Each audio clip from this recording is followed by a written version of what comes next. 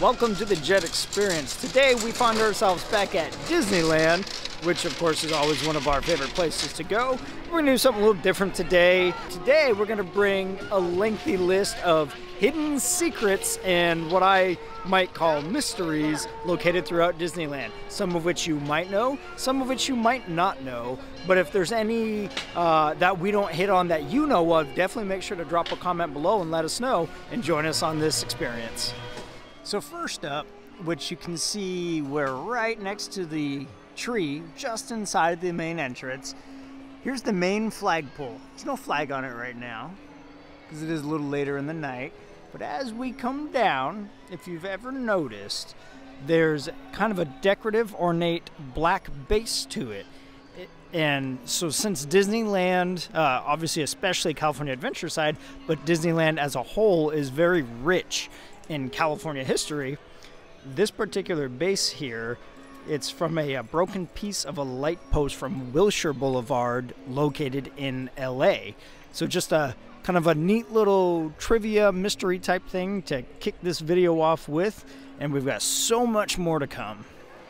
Alright, so keeping in the theme of flagpoles, you'll note right here atop this building is a flag. And there's a couple different ones throughout Main Street. Like if I turn around and look at the corner of the Emporium, you can see another one up there. There's actually one right up here. It's not going to focus on it. But at first glance, these look like real flags. But they actually only have 45 stars as opposed to the 50 that the current flag has. The only flag that has 50 stars is the one on the main flagpole that they actually raise and lower.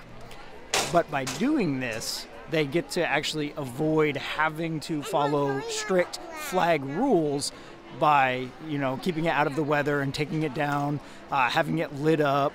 So any flag that you see throughout the park that isn't the normal flag or the main flag up front, just know that it is slightly altered and modified and not the true flag. Alright, next cool thing, which you might have walked right by hundreds of times and never even noticed. You can see I'm right next to the castle. And I'll kind of pan down a little bit and I'll show it to you. So let me get down here, we can kind of read it, and I'll pause it. So it says the Disneyland 40th Anniversary Time Capsule. So it's a time capsule. It was buried in the mid-90s, and it's set, in fact, on July 17th, 95, and then it's set to be opened on July 17th, 2035. So it will have been buried for 40 years and was buried on the 40th anniversary, so it'll be opened on the 80th anniversary. And it'll have a collection of stuff, you know, kind of from Disneyland and during the 90s.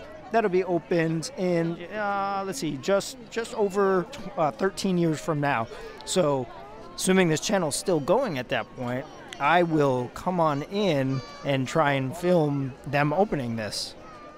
Okay, the next one we're gonna try to do, oh, he just popped up right there. It's really hard to see, but the Cheshire Cat appears in this mirror pretty regularly, every probably 30 seconds or so. This is in the Mad Hatter shop right next to Alice in Wonderland and the teacups. But it's the main mirror right in the front where the caterpillar is the frame, and then he just kind of appears for a moment and then disappears. And there he is appearing again. I really hope this is showing up. And then he'll disappear after a moment. So now this one's kind of just like a neat one that you may have maybe been able to figure out just by looking at the geometry and configuration of the area. Or if you're like me, never even occurred to you. So Alice in Wonderland here, it opened a couple years after the park opened in 1958. Obviously, when they opened, the park wasn't exactly the size that it is today. So whether or not the size of the park played a factor, Alice in Wonderland is actually built on top of and on the second floor of Mr. Toad's ride. So next time you're here, if you look, you can realize that you've got Mr. Toad, and then you walk around to the back side where you have the Mad Hatter shop, where we looked at the Cheshire Cat, and then right behind that is kind of where Alice in Wonderland goes in and pretty far back. So if you think about it, it kind of makes sense. So my guess is they were probably trying to maximize use of space before they had expanded the park and just use space that wasn't already, basically it was unused space. So that was genius thinking on their part. All right, so we're coming up to kind of a neat one. This super iconic scene in Pirates of the Caribbean. You know, it's a scene where you can see the prisoners there trying to coax the dog over with the keys, and it's been suggested that the dog is actually modeled after Walt Disney's own dog. That's super cool if they kind of did that little Easter egg. Oh, as we stop right in front of them, to include Walt's dog's own dog in here, and that would be awesome. And I don't see why they wouldn't do something like that. So I've got a little light to help from my phone, just because it's dark and it's really hard to see the true colors. But I'll give the quick synopsis and then I'll kind of read a little bit. This kind of greenish color, greenish gray that you can see right here, it's kind of throughout the park, and it's a lot, maybe we'll say less prevalent than it used to be. See, without the light, it kind of looks almost like a whitish or a gray. Apparently it's called no-see-um green, just like it sounds, no-see-them, no-see-um. It's a color that the Disney Imagineers themselves created, and it's on a lot of like the buildings that like aren't supposed to be part of the park, as well as like some of the older trash cans and stuff, so that way people don't really notice them. And supposedly, allegedly, what it is no-see-um is supposed to be the most unobtrusive shade of that spectrum, and it's basically meant to essentially disappear into the background. So in other words, the parts of the park that they don't really want people to pay attention to, that are necessary but kind of take away from the magic, they throw up that kind of greenish gray or grayish green color on it to hopefully make it just so it's almost like unappealing to the eye, so when you look at it, it kind of disappears. So like, let's see, there's actually some trash cans over here as I'm over right next to the entrance to like Club 33. You can see these here kind of painted a little bit like it too. These kind of look like a little bit of a newer trash can, so it might not be the exact color, but I saw some really good examples of it when we were walking in when it was still daylight.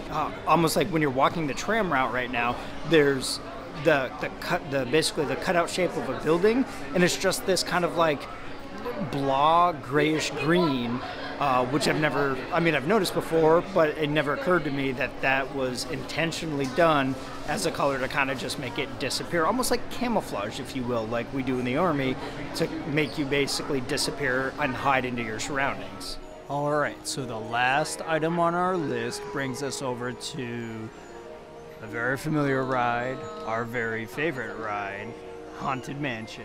Now, the magic of movie editing is it's probably going to pop up right after this clip. So what I want you to do is go ahead and pause the video right now, and before we get to the scene, comment down below what you think this little hidden secret's going to be, and then press play after you've commented to see if you were right. Okay, so we're coming up to it. Down on the end of the Great Hall here, or the Grand Hall, is a spider on the glass. But the spider is actually covering a bullet hole. And once it's a little less quiet, or a little more quiet, we'll talk about it. And you can see it right here.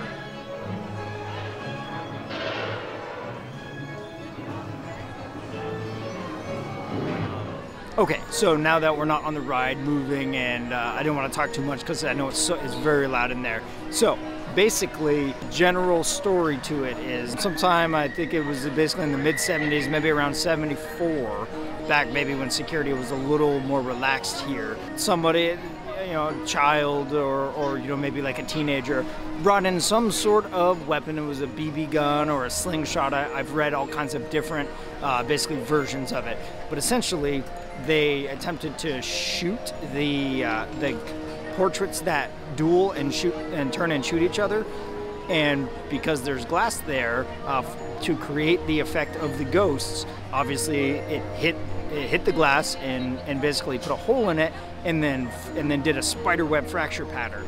So that glass, if you've ever been in there, it's basically one giant continuous piece with no seams. So the only way they could get it out in one piece would be basically to take off the roof and remove it. Now again, this was back in the 70s. This was not, last year. And then they'd have to get another piece in, probably an extraordinarily expensive piece of glass.